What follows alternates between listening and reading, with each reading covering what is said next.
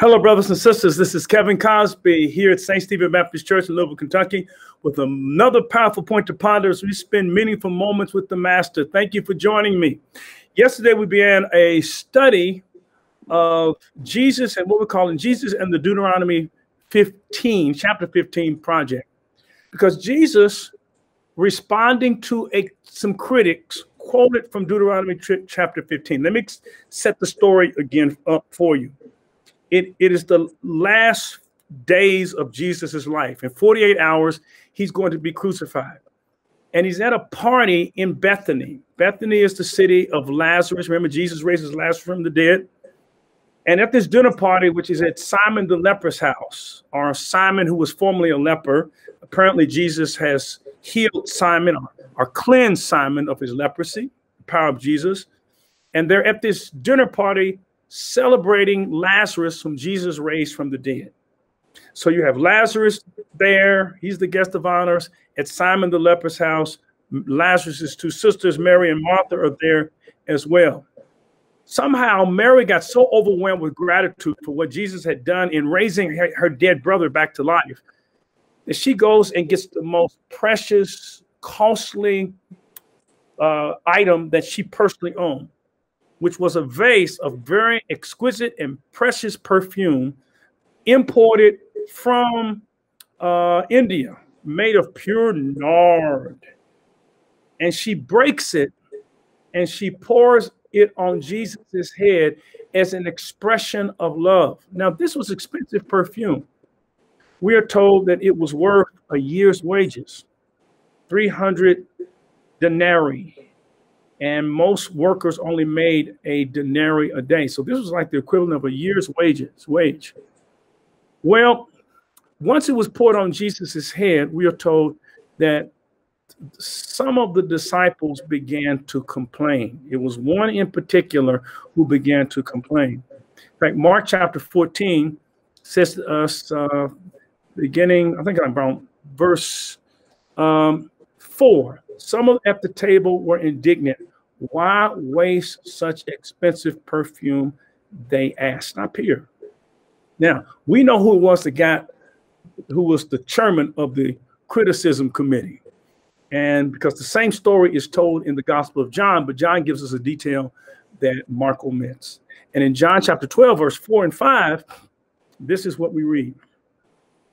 We read, but Judas Iscariot, the disciple who would soon betray him, said, that perfume was worth a year's wages. It should have been sold and the money, stop here, given to the poor. And when Judas starts the criticism, it's first started as a solo criticism on the part of Judas that escalated into a chorus because the other disciples started joining in, berating Mary for pouring and showing affection towards Jesus. And he said, and Judas said, it could have been given to the poor. Go back to Mark's gospel and notice what Jesus' response is. Mark chapter 14, I think, look at verse 5. Let's start with verse 5. No, thank you, verse 7. This is Jesus' response to Judas saying that we could have sold it and given the money to the poor. He says, you will always have the poor among you. No, and you can help them whenever you want to, but you will not always have me here, which is Jesus' way of saying in 48 hours, I will be dead. So if you're going to do something for me, you need to do it now because I won't be around. That's what Jesus was saying. But I want to respond very quickly to what Judas said. We could have sold the perfume and given the money to the poor. And God believes the Christians should help the poor. But there are two ways that we can help the poor. One is through charity and one is through justice. So let me explain the difference between charity and justice. Because we do a lot of charity work, but if we would do justice work, we might have to do charity. This is what charity is. Charity is providing aid to help the poor. Let's say if I see someone homeless and I give them something to eat. That's charity work. But justice is eradicating the policies that make them poor in the first place. You see, for example, here's the difference between justice and charity. Okay, let's say, for example, a bridge is out, and there's a big cliff. And if you don't warn people that the bridge is out and they keep driving, they'll fall down a cliff to their death. Here's the options. You can put an ambulance at the bottom of the cliff to help those people who fell off the cliff. Okay, that's mercy. That's charity. You're helping somebody because they're hurting. But what about putting a sign up at the top of the cliff or a barrier up at the top of the cliff saying, cliff, bridge out?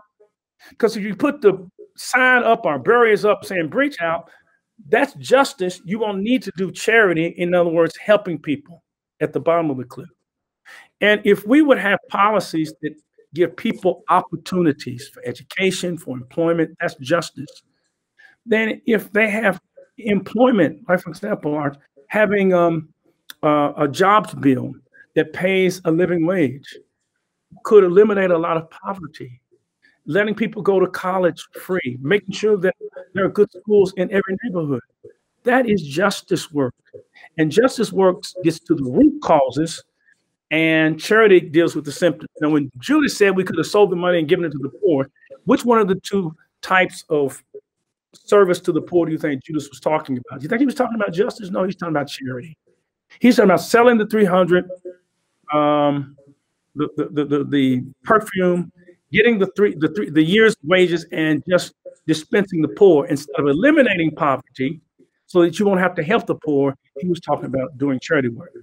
And we are later told in the Gospel of John that it had nothing to do with helping the poor. It said that Judas was the treasurer and he was stealing money.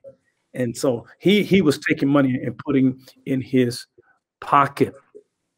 Listen, when you see, especially when it comes to the Black community, our poverty is because of the lack of justice. The lack of justice.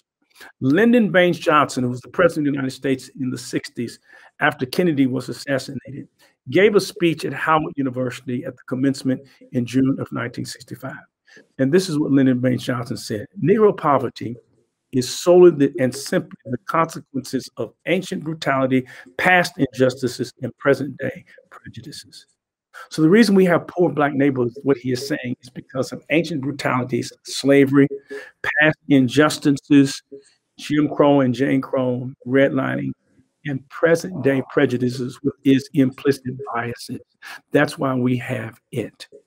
Listen, Christians are supposed to help the poor, but the best way we can help the poor is work to dismantle the systems that cause poverty in the first place. We'll talk more about that tomorrow. Let's pray together. Heavenly Father, help us to do charitable acts, but more importantly, help us to do justice. Help us to put a barrier and a sign at the top of the cliff saying bridge out, and not simply put ambulances at the bottom of the cliff to help those who have fallen. Let justice roll in like waters and righteousness like a mighty stream. In Jesus' name, amen. Thank you for being with me today with another powerful point to ponder. Look, everybody needs a church home. If you don't have one, I'd like to invite you to become a part of St. Stephen Church. Email us here, newstart@ssclive.org. That's newstart@ssclive.org. Well, I hope you're having a blessed day, and I'll see you again tomorrow. But until then, don't forget, during COVID-19, stay safe, stay sane, and if you can, I was going to say stay home. No, don't stay home. But just remember, God is still in control. God bless you. I'll see you tomorrow. Take care.